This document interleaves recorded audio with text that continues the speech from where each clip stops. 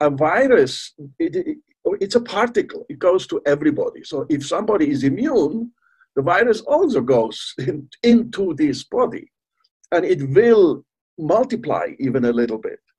But if you're immune, you attack the virus first with antibodies, and you make immediately debris. The virus is destroyed. You have only parts of the virus around in your tissue. If you make a swab, or in your blood, if you go and test you will find this debris, and part of the debris will be nucleic acids, RNA. And if you make a PCR, all these people will be positive, because the PCR picks up two tiny, or if it's a good assay, 3, sometimes 2, sometimes only 1 tiny little piece of RNA that is then amplified.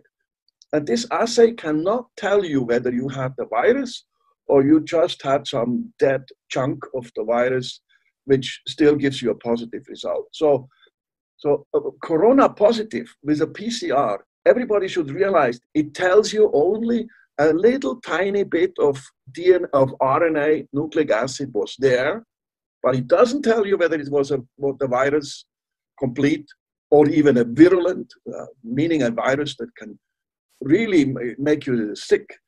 All this is not in this test. The most panic-inducing principle, namely that most media still speak about, today we had so many new infections. Well, the latest government figures show the highest daily number of new infections. As the increase in the number of daily infections, 322 new cases of infection. A steep rise in coronavirus infections in England. The rate of infections are growing significantly. Figures out today have shown an uptick in infection rates in London. With what is clearly a second wave of infection about to break. Which is totally, it's not true.